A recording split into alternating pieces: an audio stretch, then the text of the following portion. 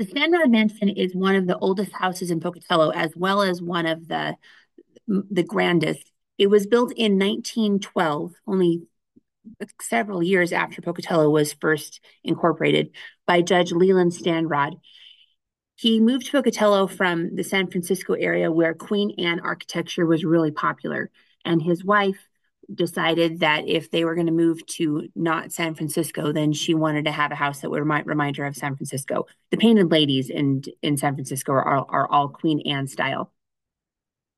Some of the characteristics that make Queen Anne unique is gables that overlap each other, a porch that wraps more than halfway around the house. The turret is the main thing that then also makes the house not perpendicular to each other, not symmetrical. There we go, not symmetrical to each other. And when you go in the front door, there's not a staircase up or down. So Judge Stanrod, when decided that he was going to build his house made of stone, and they used a quarry in the Ingham area, which meant, though, since a car was not available, that all that rock had to be hauled from Ingham McCammon area on horse and buggy, and then be built from there. It's on the National Registry of Historic Places, and even though it's now a private residence and we can't go inside, it was at one point a museum. And on the inside, it looked like that.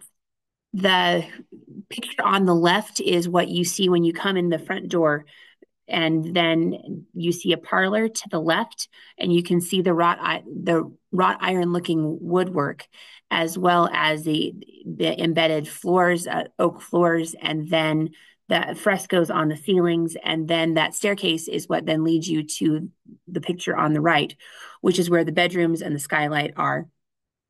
That skylight at one time opened up to the roof, and it was used as an air conditioning mechanism, because then there could be airflow on both directions. Garfield Street was the premier street at the time in early Pocatello history. Right across the street from the Standrod Mansion, you'll see another house that is in shotgun cottage style, which is a type of architecture that was very popular in San Francisco. Because San Francisco, not San Francisco, New Orleans. Because New Orleans is so warm, they needed to have all of the airflow possible in the days before air conditioning. So you'll notice that there are windows from floor to ceiling for maximum airflow. And then the idea why it was called shotgun style is because the windows line up from the front of the house to the back of the house. And theoretically, you could shoot a gun from one window to the other and not hit anything.